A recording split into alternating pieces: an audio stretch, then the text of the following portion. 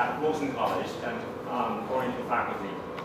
And I guess some of you may have given up the barbecue this afternoon, and instead you come to choose to enjoy the spiritual, intellectual barbecue here, and to the talk given by Professor Barend Ter Haar. And Confucius has been deeply influential in China for over about 2,500 years. And his teaching has been an essential component of the Chinese culture. And not only it is important to Chinese society, but it is also of universal value. Confucianism, actually, it is a debate whether it's a philosophy or religion. So this afternoon, it's an honor to have Professor Barend Ter Haar to give this very important talk here at Queen's College. And Professor Ter Haar is a leading authority on this current issue, but also he has taught actually Chinese studies, extensive and variety of topics. And he is a cultural and social historian.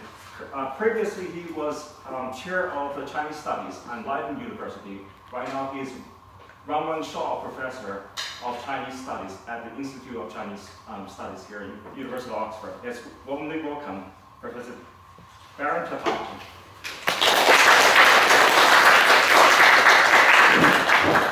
It would have been nicer if we had the thing behind me going, but nobody here knows how to work it, so we'll do it by heart. It would have been nice for one reason, at least, that's I always give too much information, and then it's nice if you can see behind my back while I talk. And it would have been nice for my Chinese colleagues, whose English is not as good as my Chinese, which is actually very bad. Sorry for that. But I'll speak in English. If you have questions in Chinese, we can manage later on. Maybe have some debate, clarification. If I were to give this talk in Chinese, it would be a very different talk, of course, because the word Confucianism actually is not used a lot in China, so the issues would be very different. I've already changed the name of the talk, and I'll probably change it again after the talk. So I used to call it Invention of Confucianism from a religion to philosophy. I think it's better to say from religion to philosophy. Now, this is actually not a talk I ever wanted to give, because when I grew up sinologically, so that's since 1976, maybe even older, I always hated Confucianism, whatever it was. I didn't really know, but I hated it because I thought it stands for everything that's bad in China. That's not May 4th thinking, that's actually because we had to read the Sishu with the commentary by Tushi. So we had to read the 4 books in the commentary by Tushi, and each time we read the commentary, each time we read the original, in this case the Menses, I thought, well, that's nice, it's not very hard to read with your classical Chinese. We would read the commentary by Tushi, and it didn't make any sense, because Tushi makes these texts, maybe no light is better. I have enough light myself. But Tushi makes something totally different of it. Now, many decades later, I know what is happening, and I'm more tolerant of what Tushi did, or tried to do, and more interested in it as well. But nonetheless, I never was very much interested in Confucianism. I'm a scholar of local Chinese religious culture. And the other thing I never liked, but about which I will talk today, is Western missionaries. Because to me, Western missionaries, especially since the 19th century, have destroyed, or have been responsible for destroying, together with the communists, a lot of the stuff that I study, local religious, Chinese religious culture. So I have very little love lost for people like James Legge, who is my predecessor, and many others, because they are part of that movement that destroyed the stuff that I study. Nonetheless, I also developed an interest in the history of our field, my field, not necessarily always your field, which is sinology in Europe, so the European way, in my case, the Dutch way of looking at Chinese history, which meant understanding the roots of Dutch sinology, which is basically control, colonial control over local Chinese from the south of China, Zhangzhou, Xiamen, that region. And they actually also, like me, were not very much interested in Confucianism, whatever it is, because they didn't encounter it. You don't have much obvious Confucianism in any definition in the Dutch Indies or in southern China. And so to them it was not very relevant. But then I came here changed my life, or it will change my life once I'm here long enough, I'm sure. And one of the things I started to get an interest in more or less professionally is the history of sinology, Chinese studies in Oxford. Well, it sucks, it's not very great, but one of the people we can be proud of in a way is James Leggett, because he started to translate. We can be proud of him. He produced translations that we still use. On the other hand, he was very myopic. And the China that he saw was a very small China. I mean, basically Hong Kong. That's the China that he knew. Nothing against Hong Kong. I love Hong Kong. But it's just a small part of China. And certainly those days, it was not in the late 19th or middle of the 19th century. Hong Kong was just a small fishing harbor town where you smuggled ocean and more of that sort of thing. It's not really representative of China. So James Leggett's view of China was very limited. But there were others. So I thought, okay, let's see how these Westerners, 19th century Westerners, looked at China, and was it all wrong that they did? If you are a proper scholar, you have to leave your prejudices behind. In this case, missionaries are all bad, and see whether there is some work for what they've done after all. And it turns out there is a lot of work, not just because they shape our field, but they actually, I think that will be my argument at the end of this day's lecture, they actually saw more than we do today, because they saw a more or less complete traditional China, in which religious culture, which is really in everything in traditional China, that was still there. It's a China we can no longer see. We can only try to reconstruct it from texts, but when you reconstruct something from texts, you are heavily influenced by what other text persons, us, people like us, want to see, and wanted to see in the past. And I can tell you, and maybe you know already, that people who are into texts have a lot that they don't see, because they sit here today instead of watching the finals of the Hockey World Championship in The Hague, which I should have done. Finals between the Dutch team and Australia. They have started, I think, just now. It's much more interesting. That's life, right? But we sit here and we talk about something that is in many ways long dead. Not irrelevant, but in many ways, not all, but in many ways long dead. And that's typical, of course, of text people. But they are not always au courant. They don't know what is happening in the culture around them. So they have a limited view. It's okay, I'm part of that, but they have a limited view. But I discovered that, for me it was a discovery, maybe not for you, that these 19th century missionaries, in this case mostly English, speaking English, writing from here, from the United Kingdom, they assume not from the United Kingdom, James Leggett, for instance, was a Scot, or from the United States, Justice Doolittle. But they saw something that was alive. They lived in China when doing their work, and that will be a very relevant point, for two reasons. One, while they lived in China, they did not have access to what the Jesuits wrote about China, because they did not have big libraries in China. They didn't carry the Jesuit collections, huge collections in themselves, back or to China in order to consult them. They were actually there in Shanghai, but they couldn't access them. So they were not au courant with what the Jesuits wrote, had written before 1800.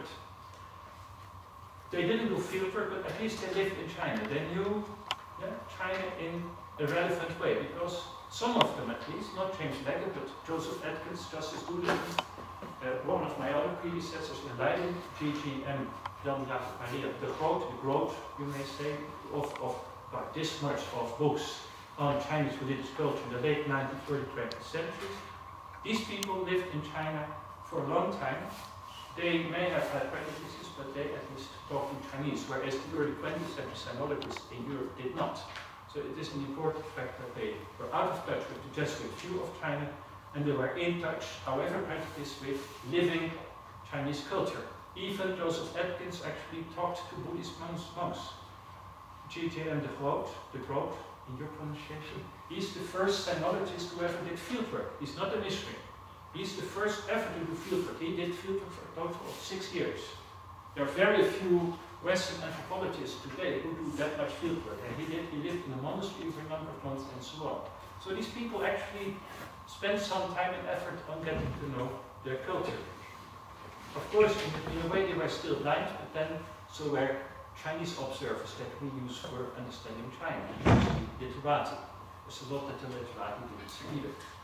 Now, the first thing you do, that's what I tell my students, it's not really true, the first thing you really do is you read primary sources, then you get some questions, and then you check the secondary literature. The main book on the issue of what Confucianism is, or when it was created, is a book by a guy called Lionel Jensen. He's a Duke, Manufacturing Confucianism. But if you read that book, well, if you read that book, you will think, wow, that's a great book.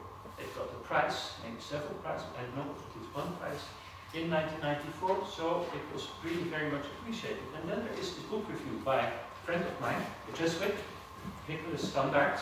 If you ever want to know about Christians in China, pay attention to that name. He is the expert, Nicholas Standard, maybe the way you pronounce it.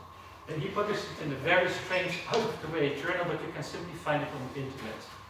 Google Standard, S-T-A-N-D-A-E-R-T, is in your handout, and Christianity, and you'll find it.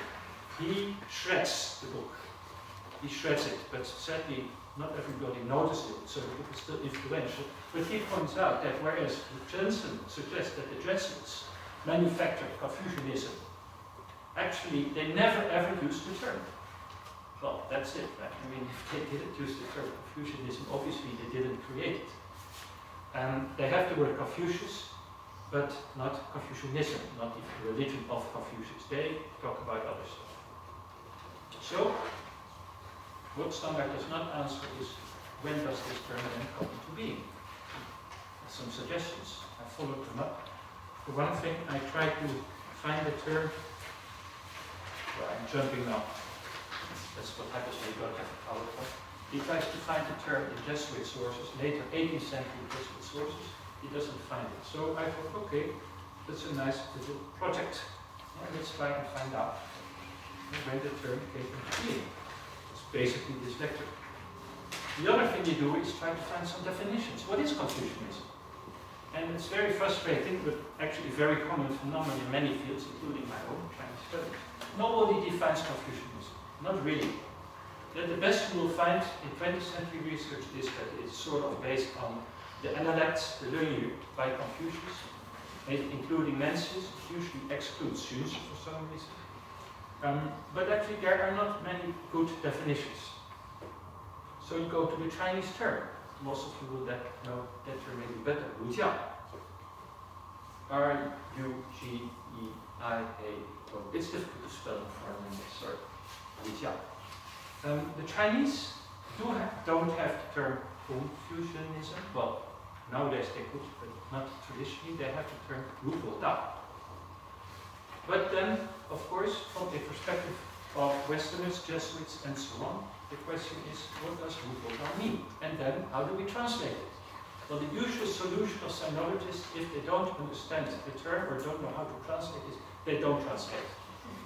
Yeah, so that's Taoist. It's a very good example. You just don't translate. And it's a very stupid way of calling them, because the Neo-Confucians of the 12th century also called themselves Taoists. Tao Xue, right? Study of the Tao. And pharmacy, so traveling salesmen of recipes, of pharmaceutical recipes, medicines, they call themselves Taoren, people of the way. Lay Buddhists of the 12th century, but also of the 18th century, might call themselves Taoren, people of the way as well. So the way, Wayism, Taoism is a very unclear term to refer to a religion. And Buddhism is not much better, but at least there's some relationship that's unique to Buddha and those who go Buddhism. And then Ru, you could call Ruism. It has been done. Ruism would have been a solution. That would not have explained anything, yeah, but at least it would have been a term. The problems they face is, and it starts with the Jesuits when they encounter this word Ru Bo Dao, or Ru, or Fu, or Dao, or Sanjiao, the three teachings, is there is no clear opinion among the Chinese, communist opinion, shared opinion among the Chinese what it is. There is not a dictionary, like the Oxford Dictionary, where you can look up what Ru means. And you have to deduce it from the way the term is used. The Jesuits basically translate it as the philosophy of the literati. Then the problem is, we have experts here, so I'm very hesitant to define philosophy. But I think philosophy to the Jesuits was not necessarily what philosophy is to us. I think philosophy to them is probably closer to theology than it would be to a secular philosophy, but I'll get back to that later. So the modern solution has been to call them Confucianism, Buddhism, and Taoism, Wu, Confucianism, Mo, Buddhism, and Tao. Taoism, actually, that's very modern, late 19th, 20th century. Yeah, these terms were usually transliterated, kept, or they had other ways of dealing with it. I mean, these are actually quite modern terms. And then these modern terms, let's say 21st century understanding of what Confucius, Buddhism, Taoism is then projected back as hard fact in the past. And that's again very common in certain Chinese studies. There is no historical research in how these semantic fields, Wu, Fo, Tao, change, not just between, let's say, the 16th century or 17th century when the Jesuits came, but between every century, because actually these words mean different things in different periods. They are not even the same today, even though in the past. There's only one exception which you'll find in the handout. So, it works better on the PowerPoint. I am in trouble. I hope you recognize me. This is what my students did that when I left Leiden. They disguised Confucius as me, because there was a rubric in the student newspaper that was Tian Ha Yue, Tian Si Yue, Master Tian, that's me. Says, and then there will be some silly quotation from my lectures. So I'm in trouble, because actually I'm using words that are not defined by the people I study. I find myself difficult to study, that are not really defined by the people we study, not defined by the people who have studied this, not defined by the people who are being studied. Really a complete mess. And it's very striking. You read a book on a very famous Chinese novelist, the scholars, William Weishaupt. And you would think, and the book is called After Wu, let's say Confucius, you would think that at one point or another the secondary study would study what Confucian or Wu means. Not the case. They just use the word as if we know what it means. So it's a very messy field. And there's continued trouble because terms like religion, philosophy are as unclear as well. But I'll leave that to my PowerPoint. So there are several options. Several ways of dealing with such a problem where nobody defines the terms nobody defines the phenomena. One is to start defining, obviously, right? Some people do that. I think in the 20th century, what most scholars who want to use the term Confucianism have done when they define it in the first place is to go to books that they felt in the 20th century were written by Confucius, or at least could be seen as going back to the words of Confucius. I'm thinking of the Huinyu. Analytes. And there's the famous quotation, the master did not speak of strange things, power, not quite clear what it means, chaos, not clear what it means, and Shun, which could be anything, divine beings, ancestors, and so on. And then they would say, he didn't talk about religion. The quotation itself is completely unclear, there's no explanation. And with the Huinyu, you cannot be sure it goes back to the Confucius. In fact, we know 100% certain of a number of quotations, they do not go back to Confucius or his pupils, because they were put in only in the Han Dynasty, somewhere between, let's say, 202 and before Christ and then after Christ. They are very late editions. So something in the Huinyu is not necessarily by Confucius. It is believed to be by Confucius from, let's say, the 1st century BCE onwards, very late, 4 centuries later than he lived. So I'm already sort of showing that Confucius may not have been influential for 2,500 years. Sorry. So this quotation is of no use, and there are other quotations in which it's completely evident that Confucius or whoever is writing in his name or speaking and then writing down in his name did care about religion. Yeah, so you cannot claim that he did not think about religion, but neither can you know what he really thought about or what they at the time thought was religious culture. The Huinyu is no help to redefining terminology. So and then I'm not very interested in finding new definitions of the term. I always want to find, what does the term come from, especially since I was already becoming a bit suspicious about the age of the term. And when I started Chinese studies in 1976, I thought Confucianism was an acceptable word. Last year I discovered the term was certainly not invented by the Jesuits, it was not even invented in the 18th century, probably invented in the 19th century. That's not an argument to start redefining a term. I mean, that means that first we make clear what the history of the term is. But before that, little digression. Another topic that is never researched. So the history of the term Confucianism or its Chinese pendant, Ru, is totally unclear. But also we know very little of the religious world of literati. There is a dogma that Chinese literati were secular. And you will read endless numbers of books on Chinese literati who are Confucian and are supposed to be secular, and if they have something religious, it's Buddhism. You can ignore it, it's Buddhism. It's nothing to do with us. Or Taoism, that's worse. And you'll have very famous literati who are described as secular. Li Gong is one of them. Li Gong is famous because he is an early 18th century, let's say, Confucian.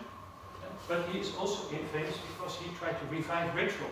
In fact, he tried to revive ritual to the extent that he learned to shoot with bow and arrow.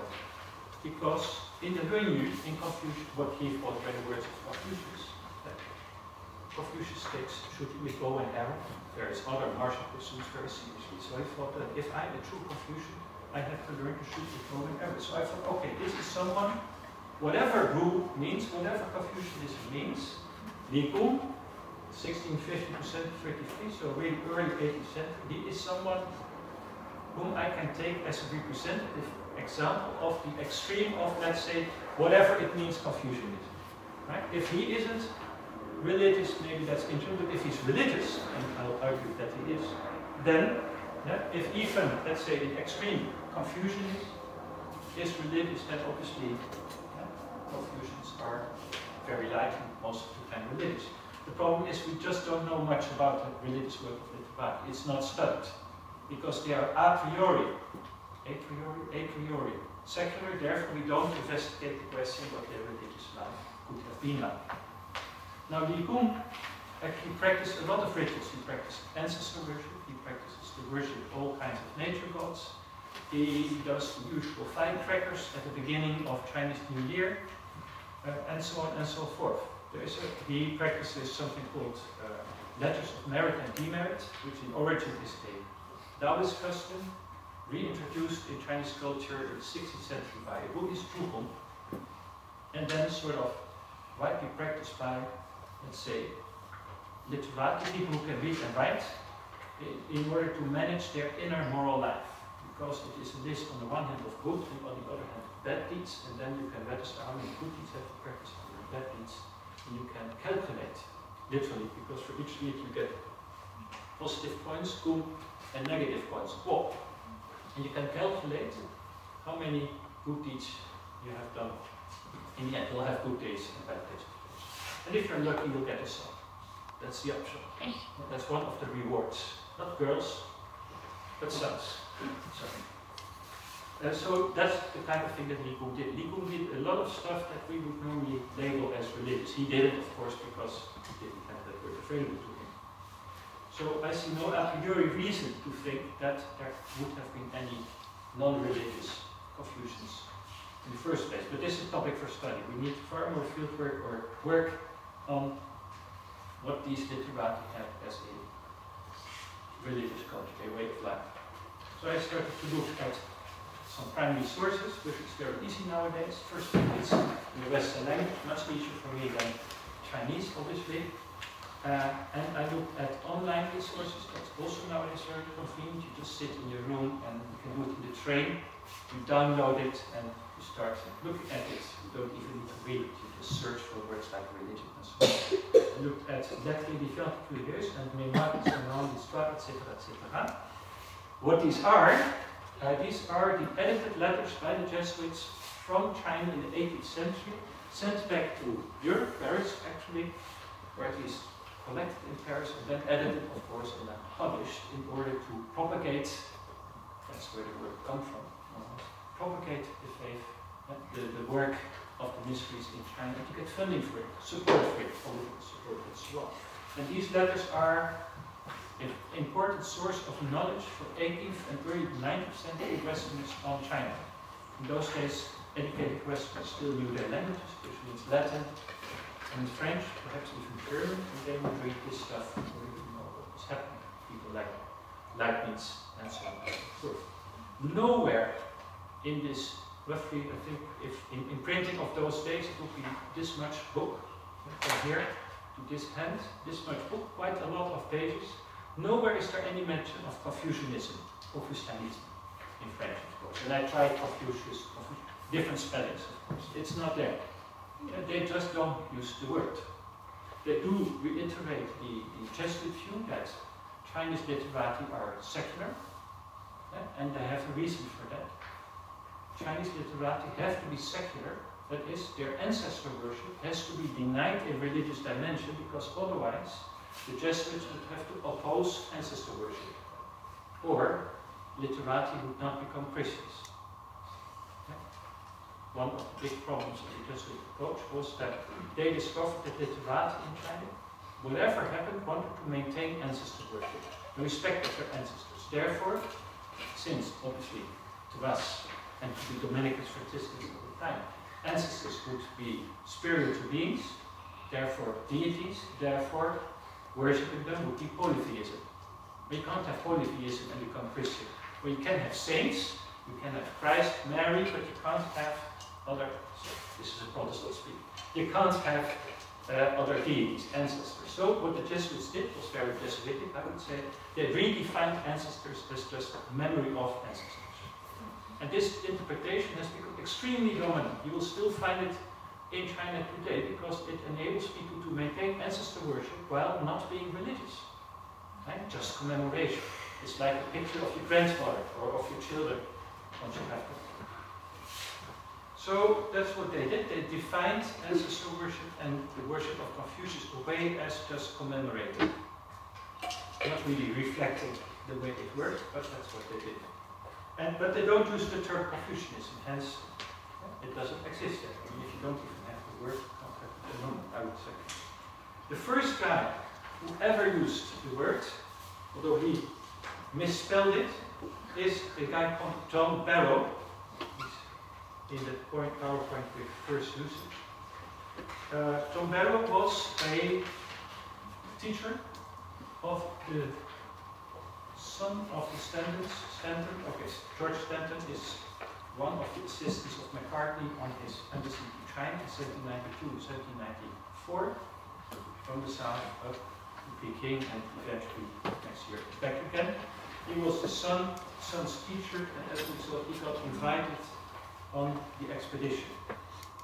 And on the expedition, both John Barrow and the son, who was I think 9 or so, very young, learned Chinese. Not extremely well, but they learned Chinese.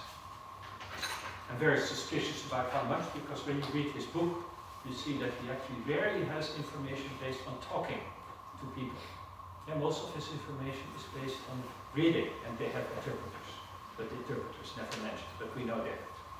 But whatever the quality of his knowledge, he was in China. He was one of the first people who was in China for many months, and not just in Canton, but in China proper. Peking, and for many months on the way to Peking and then back again. He traveled around in northern China, we know that as well. And he wrote a book. And whether his knowledge was good or not doesn't really matter. He wrote one of the most influential books on China for a European audience of the 19th century. He published it in 1804. It's called Travels in China. You can download it. It's on the web. It was reprinted. It was translated in a number of European languages. It was a very influential book. And in many ways, our knowledge, 19th century knowledge on China, actually comes from this book. It's not always acknowledged, but when you look at the kind of things people say on various topics, also negative stuff, it tends to coincide, overlap very well with what John Barrow said. Now, John Barrow explicitly opposes the Jesuit view of literati as what he calls atheists. He stresses that they have a thoroughly religious culture. It doesn't matter whether he's right or not. That's what he says. To him, they are religious. And he has met literati. They are the one group of people that he would have had extended conversations with through an interpreter in the Yuan, in the summer palace. Not the modern summer palace, but the one that the British burned down in 1860. Yes, that one. He explicitly uses the term Confucianists. So not Confucianists, but Confucianists. But otherwise he uses the term 3 times. And he speaks of the religion of Confucius. very briefly, he feels that they believe in an animated universe, a universe in which everything hangs together, in which you have gods, in which you have powers of nature, and so on. He establishes, I think it's probably right, that there is a whole lot of worship of various, what do you say, supernatural beings that is inspired by the writings of Confucius. Now here I have to digress. What are writings of Confucius? To the modern specialists, the best you get is maybe the Yu, the Analects, as the writings of Confucius. Now that's not the writings of Confucius, but something made up later that may or may not, probably not, go back to his time and age, but that's the modern view. Yeah, at best the Yu, the Analects. But until the early 20th century, all the five classics, plus the sixth, which is lost, and the classic of music, were ascribed by Confucius. The writings of Confucius were far broader, wider, and included the book of documents, obviously, the book of poetry or odes, the book of ritual, the spring and autumn, and the book of changes. And then there was always talk of a book that was lost, the book of music. Never existed. But that's another topic. So this stuff, these books, were indeed the basis of what late imperial intellectual Chinese thought was ancient ritual culture. And there is a whole lot of engagement with it. And major intellectual figures from the 17th, maybe 16th century onwards, who we would call Confucian or Wu, engaged themselves with these classical texts in order to reconstruct what they thought was ancient Chinese religion. So when John Barrow speaks about worship inspired by the writings of Confucius, he's not speaking about the learning, he's speaking about all of these classical texts. And then suddenly it makes much more sense what he is saying. Because that's what Wu or Wu Tiao is. Not the Yu, but all of these texts. And he points out that where state cults, the worship of Confucius, ancestor worship, all go back to these texts. Of course, it's much more complicated from a historical point of view, but that's how he sees it. The next important writer is a guy called Joseph Atkins, British as well. Much more important than James Legger. Now, Joseph Atkins, born 1823, died in 1905, spent most of his life in China, from 1848 onwards. And no doubt he stayed a foreigner in a foreign community, but the foreign community in those days was very, very small. Sense of people. It's not like when our students go to Peking, and basically they can survive for an entire year without speaking to Chinese, and I'm pretty sure some of them actually do, given the state of their Chinese when they go back. It's very easy nowadays, like for Chinese here. Maybe that's more Hautenaka, that's German. Gets closer to you.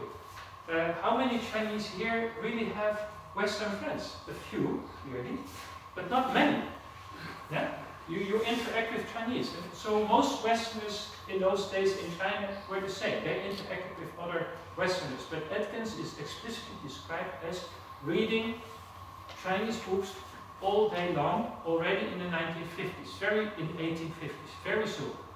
He describes how he meets Chinese intellectuals, Chinese Buddhist priests, and talks to them.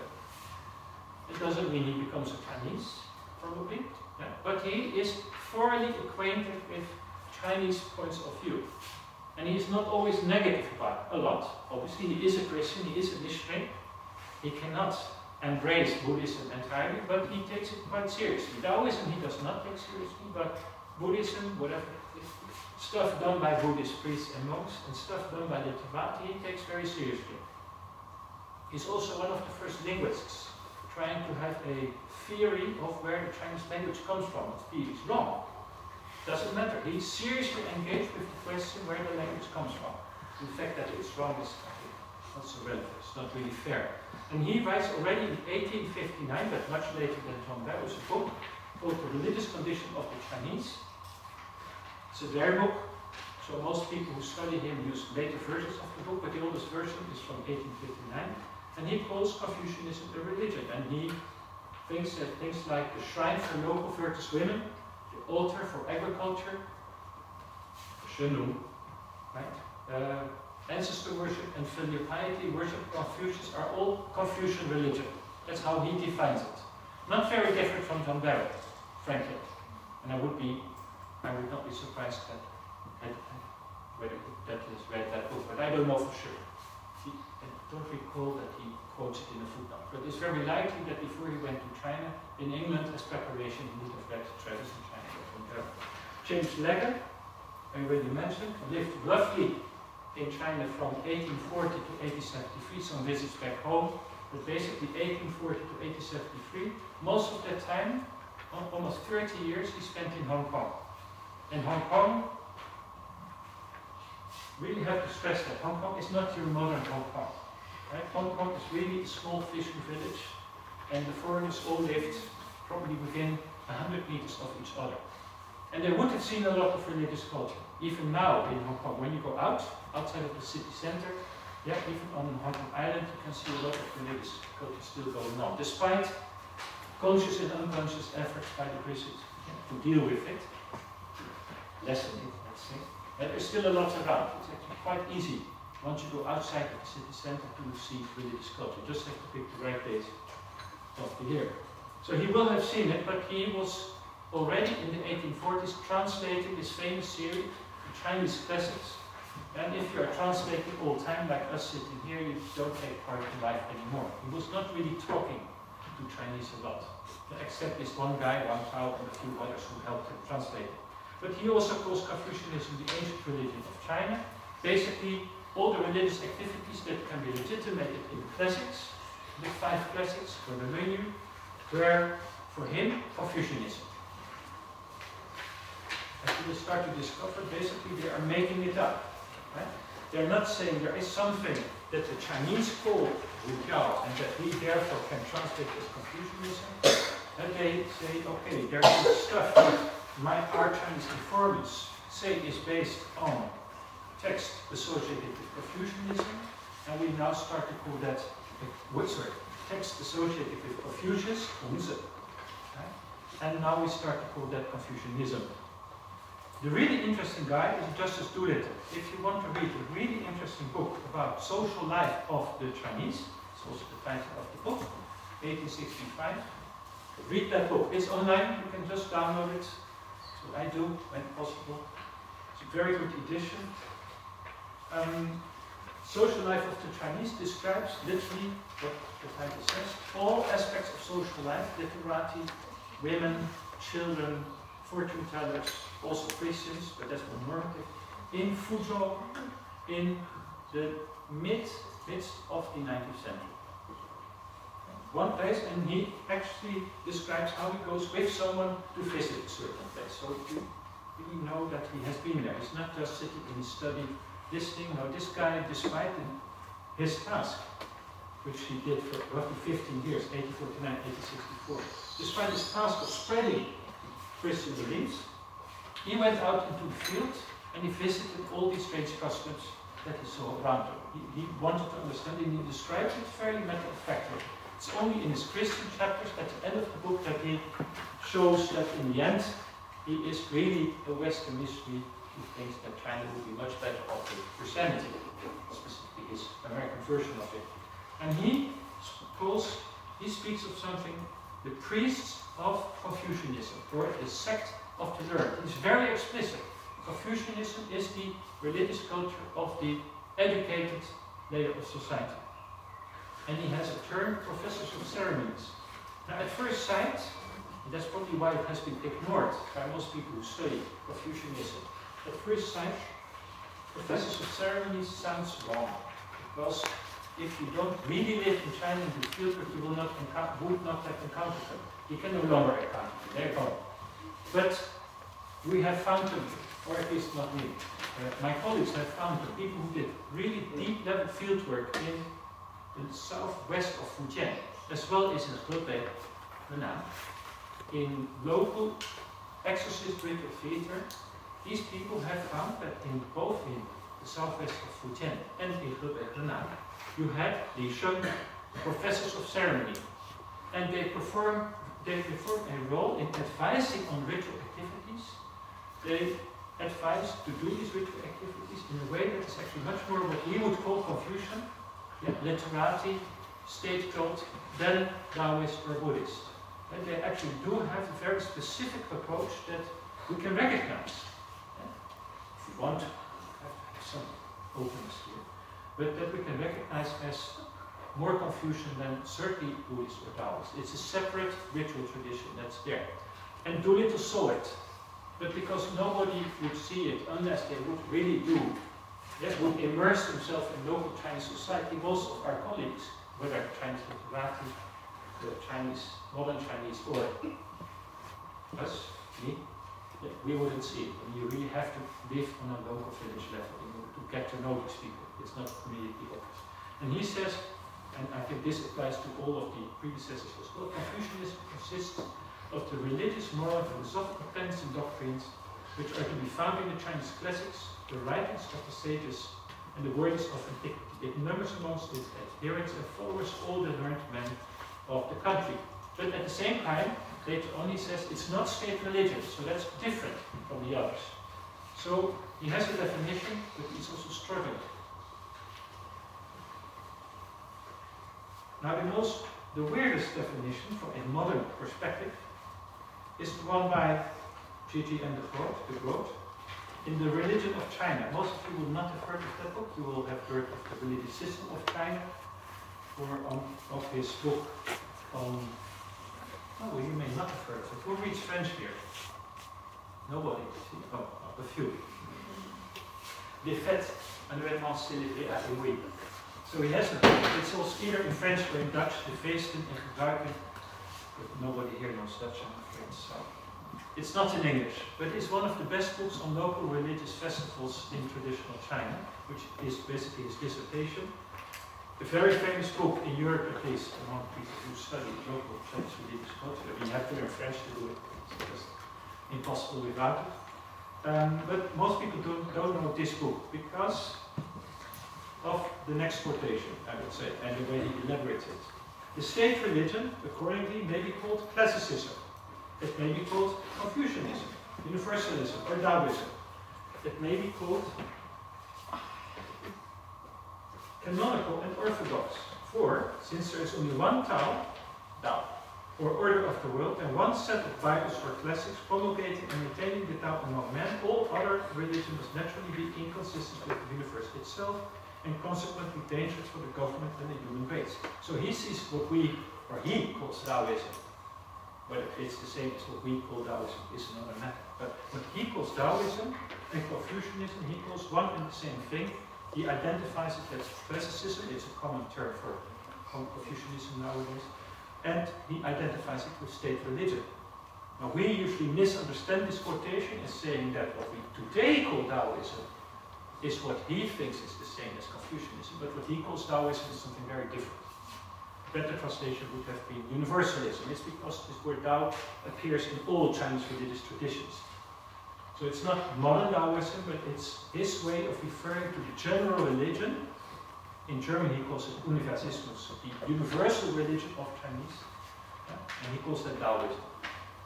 But this quotation and all the rest that he says in this book and the German version of it has been misunderstood. So he's even been called a missionary. Well, if there's one thing he hated, it's missionaries. If there's one other thing he hated, probably before that, it was Roman Catholicism. He was born Roman Catholic himself. He left the church at 18, which in the 19th century was a very rare thing to do. And he left the church at 18 because his family's priest wanted to try to influence his mother in forbidding the marriage of his sister to a Protestant. It's Dutch culture. You have different religions living next to each other, and the priests of the various religious traditions tried to prevent interaction. And he hated that, and so he left the Roman Catholic Church for that reason. So whatever he is, he's not a missionary. And he studies, that makes him so special, he studies Chinese in order to understand Chinese religion.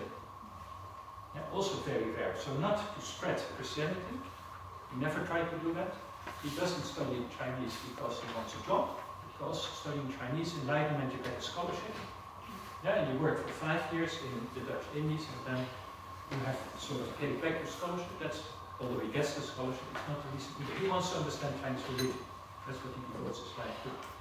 Now, what else does he call Confucianism, state codes basically. All state codes from the central level down to local cults recognized by the state for their moral value. The Guandi, Emperor Guan, because he represents loyalty and righteousness, would be a Confucian cult. So basically the quote identifies Confucianism with state-sponsored religion. And he excludes ancestor worship. It's a long list. The main thing to remember is they tend to identify Confucianism with religious practices, or ritual worshipping practices, if you don't like the word religion, that are identified by Chinese literati as stemming from the classics, the 5 classics, in one way or another. Yeah, so not the Renyu, not the Analects, but the 5 classics. And I think in many ways they're right. Whether you want to like to label Confucianism or not, but it makes sense. That's what people, intellectuals at the time did. They had a number of practices which to these literati / state officials was very important, which went back, according to them, not correct, but according to them, went back to texts that were edited, transmitted, maybe even written by Confucius, so to call that Confucianism was not a bad idea. Except Barrow and Legger, these people that I've been talking about, had extensive knowledge of China. I'll get back to that. They had extensive knowledge of the Chinese language. Not to be forgotten either. I mean, there are only too many people who write about China and have no knowledge of Chinese language. They were missionaries or state officials. Only one of them was trained as a sinologist at home. One of them, the Groot. He went to Leiden in the 1860s, and he learned classical Chinese vernacular, written vernacular Chinese, some dialect, and he got some training in China looked like. And he hated his teacher, because probably the Groot was a homosexual, and his teacher was extremely macho. He even wrote an article about his visit to the flower boats, basically Amsterdam red light district in Shannon. So very different.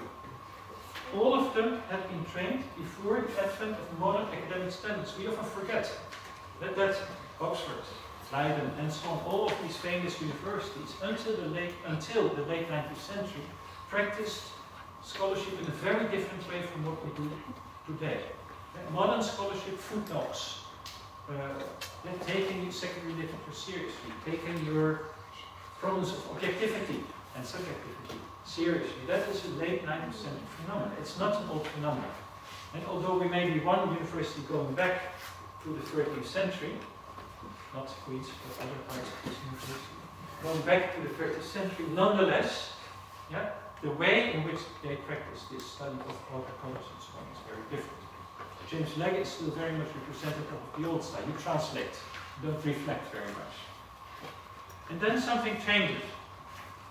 You get, I think that this would be for people who know more about philosophy, you get a different way of looking at philosophy. It becomes more secular, no longer assistant to theology or religion. You get a new type of Chinese studies in Europe.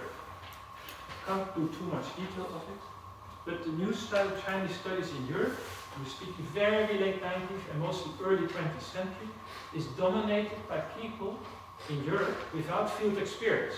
The new generations of people who study China usually have not been to China. The French sinologists have very little, that goes back to the 18th century, they have very little field knowledge of China. Chavannes is the most prominent French sinologist around 1900, has only been to China for a few months at a time. He's done field trips, but not field work. What he did was very good in an early 20th century way, but he never lived in China with Chinese. And even a lot of the German sinologists have never ever been to China, or only late in their career. They were trained in Greek and Latin. And so they were trained as classicists, which means that for them, the definition of old culture is the text. Not the possibility that this text functions in a larger, living, religious context. Very strong classical training, and they were very much focused on the very few texts that they had available. Mostly German. That's relevant again, not to say anything negative about the Germans, because this is where modern academic scholarship comes from, late 19th, 20th century Germany. But it was a scholarship that was focused on texts. And there was no room for field knowledge. There was an incredible distrust of mysteries, of diplomats, of people who had been in China with another type of interest. Because they thought they were doing this new type of scholarship, but they were objective. They were moving from texts. And the mysteries obviously were not objective. They wanted to spread Christian faith. And the diplomats, the Groot in the end was an interpreter in the Dutch colonial government in the Dutch Indies. They were not objective either. Probably the most pernicious thing of those days was, and that is just personal, was there was this guy, the Groot, he left Leiden in 1912 because he opposed fraternities. To put it very simply, he was right, but he opposed fraternities in the time that you shouldn't oppose fraternities. The fraternities hated him and made a fool of him in their 0-year fresher play and so on. So they more or less got rid of him. He fled Leiden, he left for Berlin. You get the First World War. He is on the German, on the Kaiser side of things. And so he gets despised by French, by the Dutch. He's totally out of grace. He actually loses his pension not before the war, but because he leaves for Germany in the first place. And in Germany, they also don't like him. There must have been personality issues, or it's his sexual background, I don't know, but they don't like him. So everything that the Groot stands for is sort of negated. On the one hand, he's criticized because he sees one single religious culture in China. We now think that he's probably more right than his critics. But in those days, that was just unthinkable. There could only be the elite Confucian culture or no religion, and so on and so forth. He was criticized for seeing the dominant religious culture, China as a religious system, and he was criticized because he did not believe that Confucius had invented China, the Lunyu, that kind of thing. Because he was criticized for not reading the Lunyu as the basis of Chinese culture. The new way of thinking, both in Holland and in Germany, and they were very dominant in early 20th century study of China. The new way of thinking was to start from the early texts. And that way of thinking was supported by this classical training of the early 20th century Psalmologists in Germany, also in Holland, but it's less conspicuous. I mean, they all learned Greek and Latin before they went to university, but especially in Germany. And it is supported by a new phenomenon in China, the May 4th movement, what we still call, maybe not for long, but what we still call the May 4th movement, the rejection of all kinds of the association of Confucianism with whatever is bad in Chinese culture, and an attempt to go back to the original meaning of these texts. Even those people who did live in China, most of them didn't, but one guy did, the most influential Dutch sinologist before the Second World War, Duivenbach. He lived in China, but he lived in China in a very isolated spot in the diplomatic quarters of Peking. If you ever go to, everybody here goes to Peking all the time. So if you go to the Forbidden City, stand with you look at the Forbidden City, on your right hand side you have the old station, still there, Beijing. And then behind it you have the legation quarter. You have nice old Western buildings. I think they're nice. Old Western buildings, that's the restored diplomatic quarter after the Boxer Rebellion. That's where Duivenbach worked. He lived there for 6 to 7 years. He did know Chinese, the language as well as people. He was more or less pals with Zhang Xun, one of the last guy who tried to restore the imperial system. He went around taking pictures of food, of famine control and so on, but he did not study Chinese culture on a ground level. He looked at it from outside in the end. And he rejected, and he had to reject all of these interpretations by his own teacher, the Groot, because the Groot had been attacked in Holland for not taking this Lunyu mensis and so on seriously. So it was more or less not possible anymore to take the interpretation of the Groot seriously. So as a result of all of these developments, seeing Confucianism as a religious culture was simply left behind. It was no longer a done thing to do. Now, I could go on endlessly. There's still a lot I don't understand. As I said, this is not the project I wanted to do. It's just a sideline. I was asked to give a paper actually on how early Sinologists looked at China. I then looked at some English people, how they looked at Chinese religious culture. I discovered that they actually invented the term Confucianism, and that sort of opened the box of Pandora, because it turned out that once I started to look up definitions of Confucianism, nobody defines it properly. I thought definitions of philosophy would be nice, nobody defines it, and so on and so forth. So suddenly you are walking on quicksand. It's all very shaky. But what is clear, the word Confucianism is a very late 19th century invention. It's inspired by Wu Jiao, but not the same. It's a Western way of interpreting Wu Jiao and what you see around you as living religious culture in the 19th century. Confucianism as a philosophy, I mean here secular philosophy, independent of religion or theology, is an even later, probably 20th century invention. The restriction is Confucianism as a religion assumes that a number of religious activities are based on the classics, broadly defined and associated with Confucius. Confucianism as a philosophy limits itself to writings that are ascribed to Confucius, basically the Analects, not the commentaries, just the Analects as the original words of Confucius, the writ of all commentaries that exist. Then who is right? Nobody is right, because it's an invention anyhow, so you can do what you want. The thing is not therefore whether you're right or not, as long as you make clear what you're doing. Are you talking about Confucianism claiming that what you're studying is something that has always been there, then you would be wrong. If you make clear that you are basically using texts ascribed to Confucius for the present, philosophize with it, that's fine.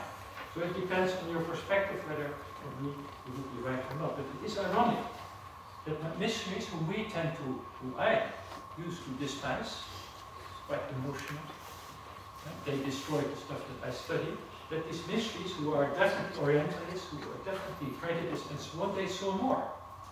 Because they lived in a culture where all of the things that we study, so-called popular religion, literary religion, is almost still alive, still there. And they saw it, they may not have seen everything, but they saw a lot. And interestingly, because they were not pals with literati, they saw it in a way that was not too much influenced by Chinese intellectuals. I don't like Chinese intellectuals very much. It's good you don't know my... why don't I like Chinese intellectuals? Because they tend to look down on their own culture. I don't agree with that, so I have problems with Chinese intellectuals. So if the Chinese intellectuals here don't look down on their culture, then it's fine. But these missionaries, they didn't engage much with literati, because literati just thought them very funny. They engaged with local people. Clever people, stupid people, all kinds of local people, but not literati. So they saw a much bigger China than the literati or us. The next generation, so the Duivendaks of this world, early 20th century, they were much more in keeping with indigenous views. And the way they looked at China was the way in which literati looked at China. They were, in a way, less Orientalist, right? Less influenced by Western perspective. They didn't want Chinese to become Christian necessarily. They might be Christians themselves, but they didn't want to spread the faith. On the other hand, they were less and less based on local experience. So they may have been less Orientalist, but they got more and more divorced from the realities of Chinese religious life. And this, after the 1930s, became even worse, because the religious context within which state cults, cult of Confucius ancestry, and so on function, the stuff they 19th century people called Confucianism as a religious culture, that culture is lost. We can no longer see the whole. We can only see the remnants, if we want to. And there's only one exception among scholars of, let's say, Neo-Confucianism, inspired by Zhu Xi and so on, and that's a guy called Rodney Taylor. And his career, in many ways, illustrates my point. Because why does Rodney Taylor see the religious dimension of Confucianism? Of course, because, you might say, because he studies late Ming, late 16th, early 17th century, Neo-Confucians, Wanyaming adepts who practice meditation and so on. You could say, okay, it's because his people are more religious. There's another reason. He studied in Japan, in Fukuoka. He studied in Japan, in Fukuoka, at Kyushu Daigaku, the University of Kyushu, where you have a guy, he's gone dead now, Okada Takehiko, his teacher, and his teacher actually still practiced, let's say, Rujiao, as a living thing, as something that was not just a text that he studies, but something that shaped his daily life. He would still worship incense for books. He would arrange his whole study in what he thought was a Confucian way. So this is what he actually studied with someone to whom Confucianism was still a living organic thing in Japan. Because of course Confucianism is not just something, whatever it is. That comes from China. It's something that went to Korea and went to Japan and stayed alive in Japan for a very long time. That's it. Are